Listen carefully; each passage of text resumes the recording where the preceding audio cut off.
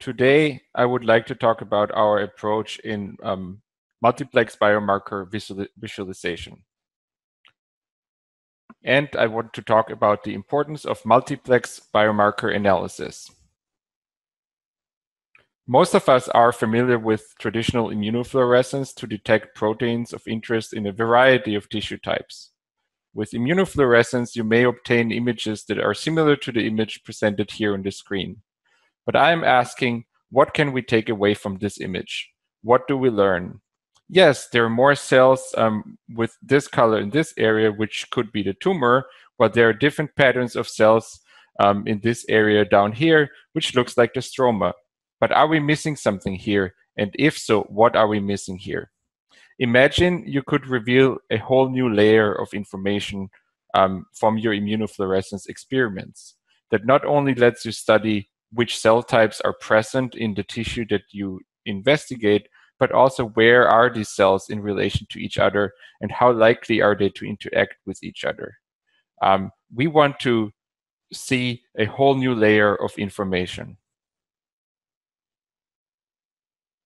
This is where spatial biology comes in. Akoya Biosciences approach allows us to detect more markers on a single tissue than traditional immunofluorescence, while at the same time always maintaining a single cell resolution and labeling of cells within the spatial context. I would like to briefly address the importance of multispectral imaging today and multiplex immunofluorescence, and then I will introduce our high-throughput Phenoptics approach that is based on multispectral immunofluorescence paired with a powerful machine learning analysis. Lastly, I will introduce our novel CODEX platform that allows high-plex biomarker interrogation and discovery with a powerful suite of spatial analysis tools. Many of you, John has just mentioned approximately 90% of you have already used our technology before. So I want to just briefly address the importance of multispectral imaging again in immuno-oncology, but also in other disciplines. Because multiplex imaging and spatial analysis are part of our DNA at Akoya. Why multiplexing? Well, single marker-based discovery and patient stratification, for example, are very promising, but they lack accuracy and predictive value. I would like to start with this example of PD-L1 immunohistochemistry being used to predict the patient response to immunotherapy. In this specific case, researchers looked after treatment at tissues and at response rates of patients to pembrolizumab treatment. Only 41% of predicted responders based on PD-L1 immunohistochemistry alone actually ended up responding to the therapy, while more than half of the predicted responders did not. Conversely, still 13% of predicted non-responders still responded. This shows us that with looking at one marker, one biomarker by itself, we cannot always make a valid prediction of treatment response, for example. This really shows there's a disconnect between monoplex immunohistochemistry and predicted outcome, and evidently there is still room for improvement. If we think about the cellular microenvironment of a tumor and how it is composed, we realize that we are not only looking at one cell type or one cellular marker. This shows that we need to address more than we can achieve with simple immunohistochemistry to best really stratify our patient groups and make most valid conclusions in our studies. I specifically talk about the cellular microenvironment and not simply the tumor microenvironment, because I believe it holds true for many tissues. Everywhere where we study disease, multiple cell types interact with each other, for example, in cardiovascular disease, in neuroscience, in diabetes, metabolic disease, many more fields. But now let's return back to the microenvironment. Here we see malignant cells, but they do not exist in isolation. In the case of a tumor, we find cancer-associated fibroblasts, cells that make up the vasculature, T cells and B cells that travel by or cross the endothelium and infiltrate the tumor. We see natural killer cells, dendritic cells, and macrophages that embed themselves within the microenvironment. And lastly, we see seemingly unrelated cells such as red blood cells, the odd adipocytes, and mesenchymal stem cells. This is an extremely simplified view of the microenvironment, but already in this image we can observe 13 distinct cellular phenotypes.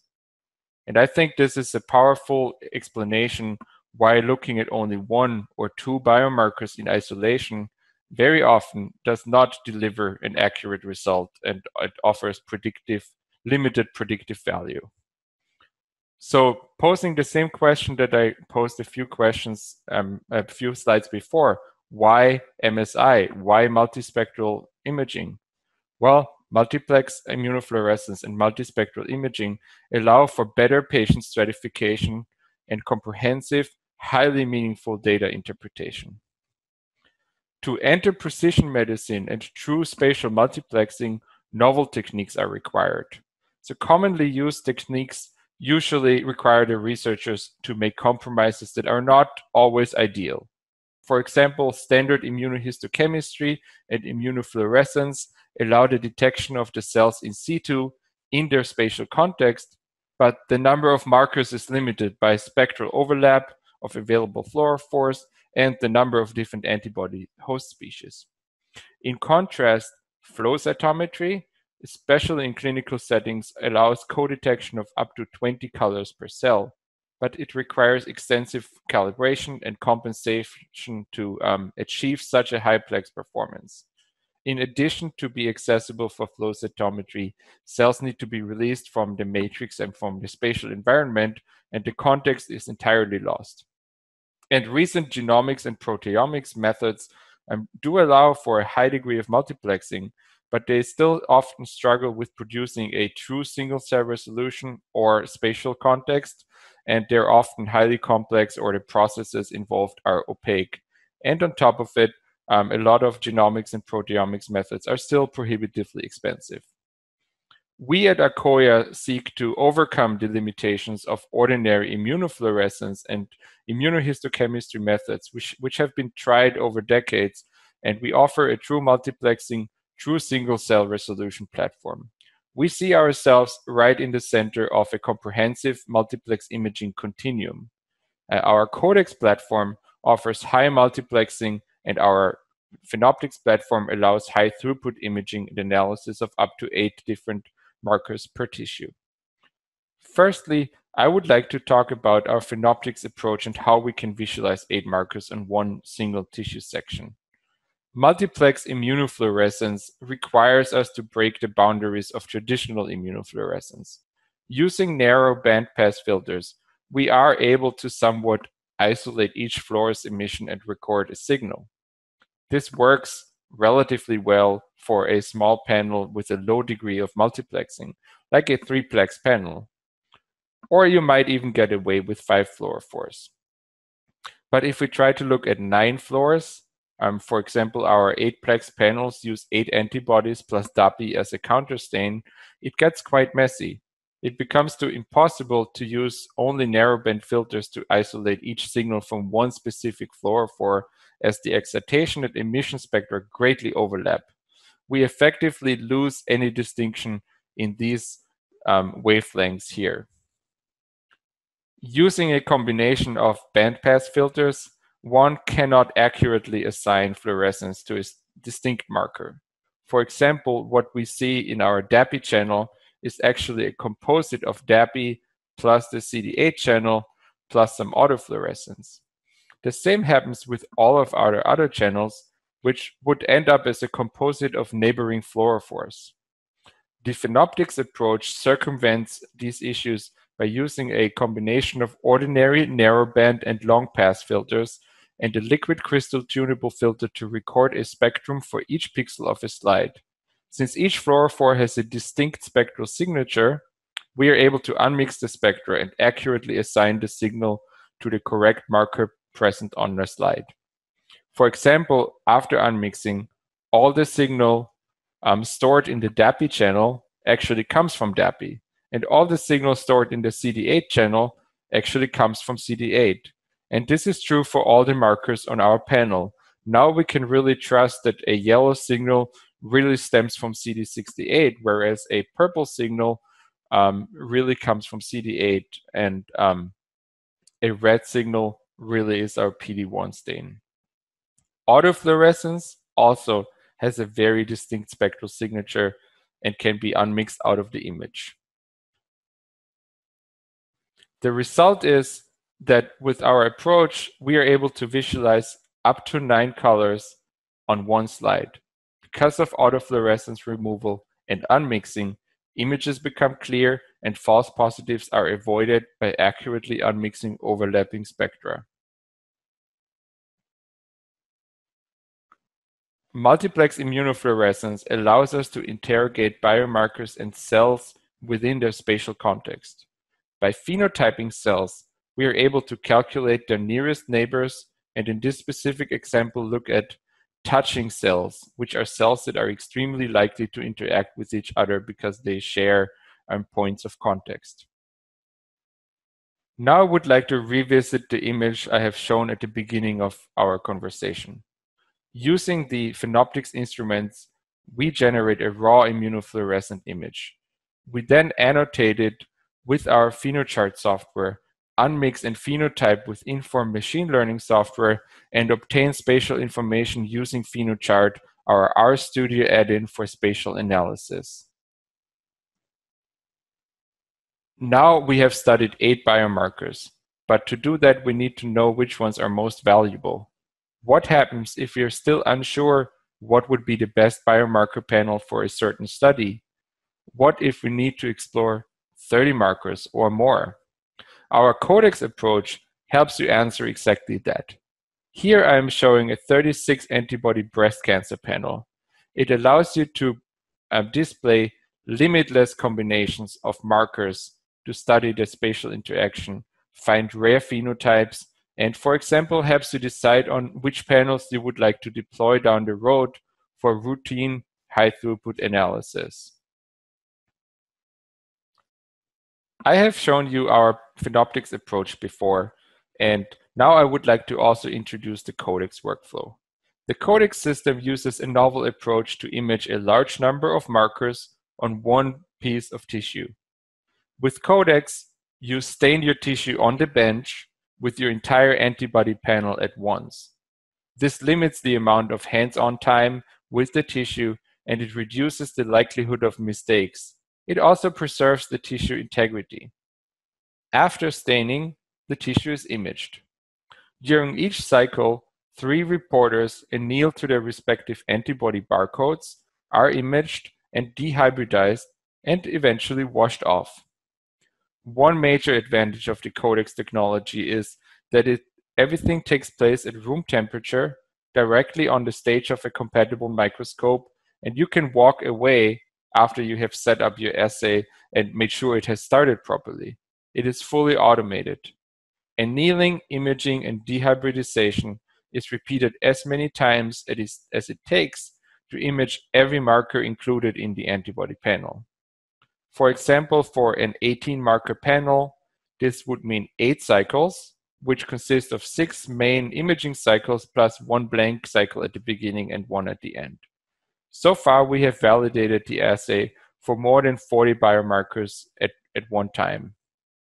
Here is an example of a human tonsil section imaged on the CODEX system. This shows just highlighted 7 cell types that are highlighted by their respective markers that you can just see from 7 specific markers. You could uncover a lot of more granular subtypes and novel cell types that you might not even know exist in your image using a highly multiplexed panel of 30 or more markers. Where CODEX shines is not only the high degree of multiplexing, but it's also the analysis tool that comes bundled with it. It allows you to cluster cells and create t-SNE plots, which you can color by biomarker expression or by populations that you have defined based on specific marker expression. Each cell in your CODEX experiment is stored in an FCS file, which users who know how to work with flow cytometry are familiar with. This FCS file contains all information about marker expression and intensity, as well as X and Y spatial coordinates. Although the t-SNE plot here is not spatial, each dot within the t-SNE plot stands for a single cell, and the underlying cell has all the spatial information and the marker expression embedded within it. With CODEX, you can create spatial interaction heat maps based on the negative log odds ratio of how likely two cells are to interact with one another. So red rectangles and highly positive numbers would mean cells are very likely to interact with each other and found in proximity to each other very frequently. Blue highlighted rectangles and negative numbers would mean cells are very, very unlikely to interact with each other because they're never found in proximity with each other at all. A recent software update to our CODEX multiplex analysis viewer software introduced the possibility to create a Circos plot. Circos plots are used to visualize interactions of clustered cells. They start with the strongest interaction first, and then the color becomes more towards blue, and the lines become thinner for weaker interactions. The CODEX system consists of an automated microfluidics instrument that cycles through the imaging cycles, as I have mentioned before, and it integrates into the microscope. Pictured in this image is a Keyence microscope, which is our preferred scope to integrate CODEX with. The CODEX system has a bench-friendly footprint, and you need approximately 3 feet of bench space for it. As mentioned before, Akoya strives to provide true single-cell resolution while always maintaining the spatial context of the tissue. Our CODEX and Phenoptics systems are a perfect complement for each other for biomarker discovery and deployment. Lastly, I would like to close with a snapshot of Akoya Biosciences. We have currently over 400 instruments out in the wild at customer sites, and we are partnered with top academic and biopharma entities. All our solutions are designed to be end-to-end, which means sample to imaging to analysis, with a continuum that reaches from reagents, instruments, and software that are designed to work seamlessly with each other. Thank you for taking the time today to attend our Houston user group, and we are happy to answer any questions. Please use the Q&A text box for your questions. Question is the maximum number of markers you have done that have been done before? I believe we have validated the system for approximately 40 markers that can be done within one panel. And I think there's a recent paper that showed Gary Nolan was able to do 57, if I'm not mistaken. That is correct. Okay. We have another question. How many slides per stain? I can answer that 2 ways. So for one CODEX experiment, for one panel, regardless of how many antibodies you use, up to 40, you need only one piece of tissue, one slide.